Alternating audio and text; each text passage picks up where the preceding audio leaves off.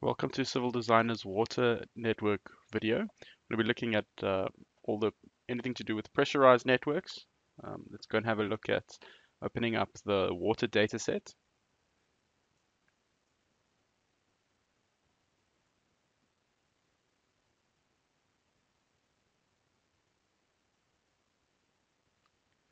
We can then just change the display settings. So I'll switch off the stormwater for now and switch off anything else. So we just have the water switched on. We're going to attach existing water database. So we'll just go to project settings, click on water, and we can then browse for the water dataset.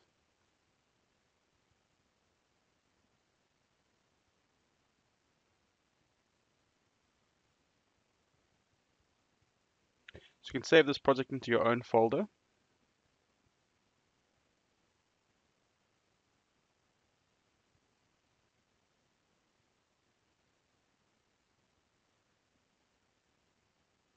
I'm going to save the project, and now I'm going to save the DTM, the digital terrain model. I'll save it into the same project. You can send the roads as well with it as well, they'll ask you. And we can also save the sewer dataset. So you typically do this if you're backing up a project as well. It's one way of backing it up. Another way of backing up, of course, is if you do file archive. You can also back up and zip up the project. And lastly, we just back up that water water files to that folder.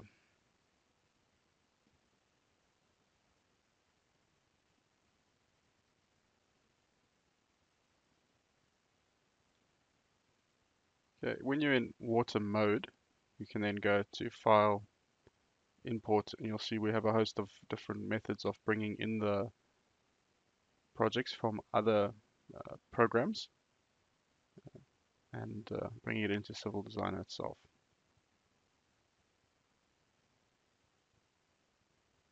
If you look at the default settings, you've got the pipe defaults and the node defaults.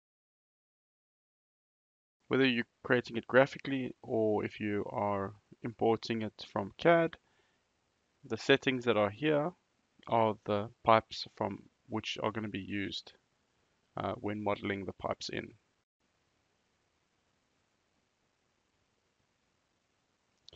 The node defaults isn't too important these days, especially when we have earth connections and other ways of connecting the model, but you can look at changing these settings. That they're not as used anymore because of the other new features in Civil Designer for drawing water, or for instance, we use house connections. We don't use nodes anymore, but it's still available to you. So on the display settings, so you can choose what you want to display. You can always right click and there's the different information which you can display about the network in plan view.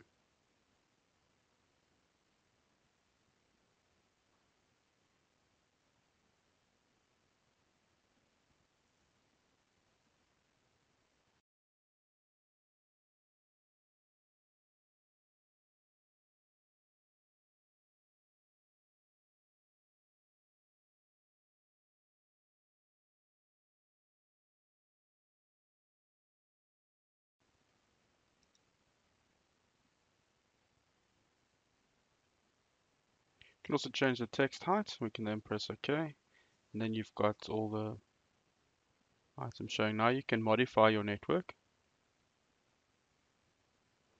So here you can see you've got your summary of how many pipes you have, how many nodes. You've also got your pipe lengths.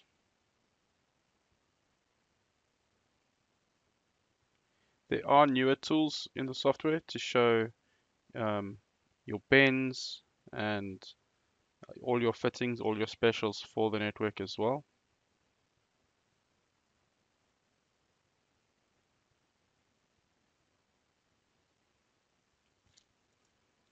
We can go to the nodes and we can search for a particular node.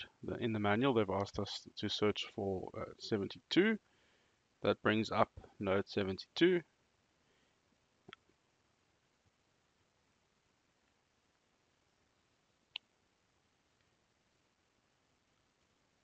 You can click on the show button and you'll notice that Civil Designer will only zoom to that location where the node is. Once you've closed this dialog, you can then zoom to anywhere else.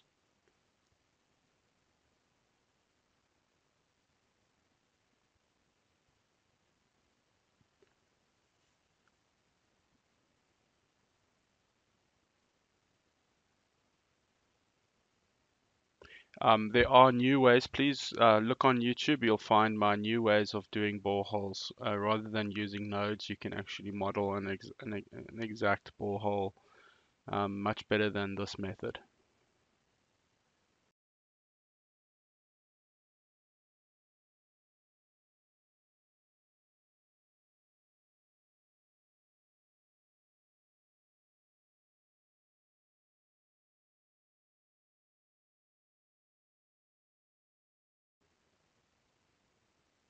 For the reservoir, you need to show which pipe is the inlet and which pipe is the outlet.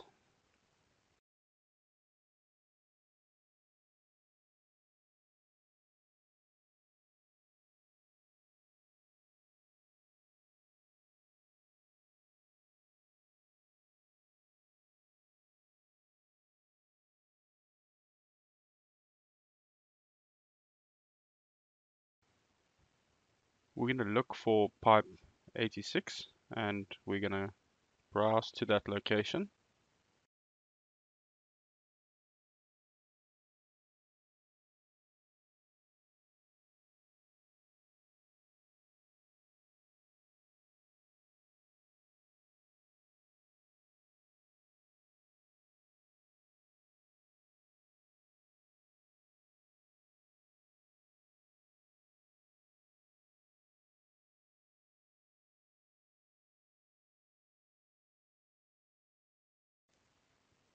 We then can look at our pump stations. We can look at our pump curves.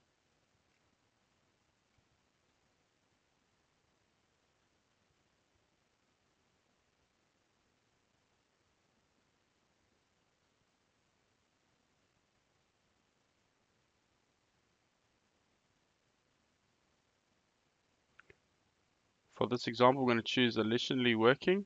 We'll then press OK.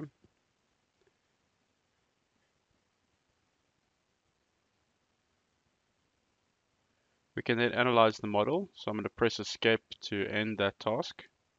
We can go for error checking.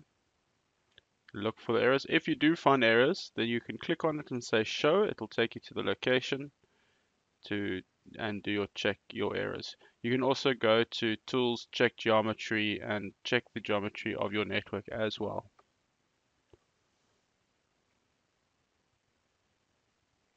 We're going to start the analysis at 6 in the morning. And then we can look at what is happening during the course of 24 hours, where you have water being drawn off at different locations of the town, at different demands patterns. So you need to now check over a 24-hour period what's happening with your network.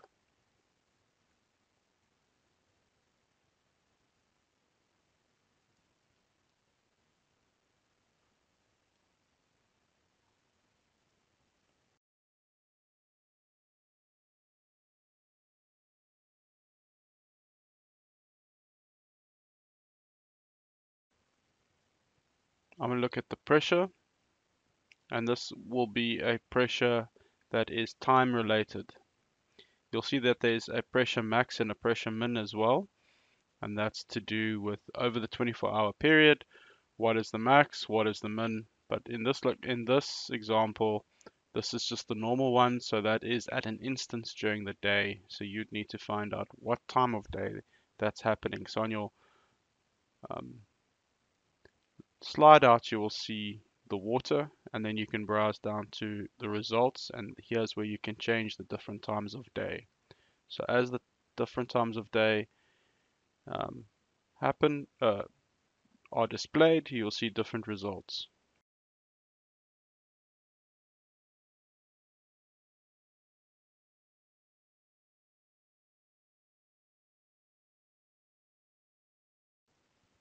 You can also click on the node itself and then go to the graph So here you can see you've got your graph over 24 hours.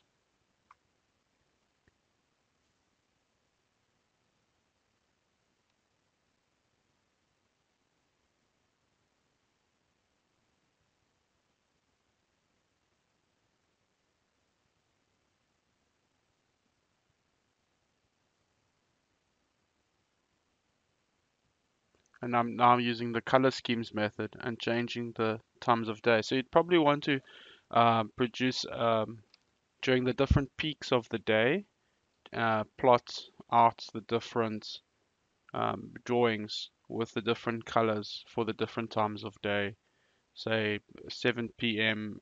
and 7 a.m. so that you can get the extremes. And also at 4 a.m. in the morning when the pressures are extremely high on your network, you'd probably also want to plot out information to show that. Great. I hope this helped. Let us know if you've got any questions. Cheers for now.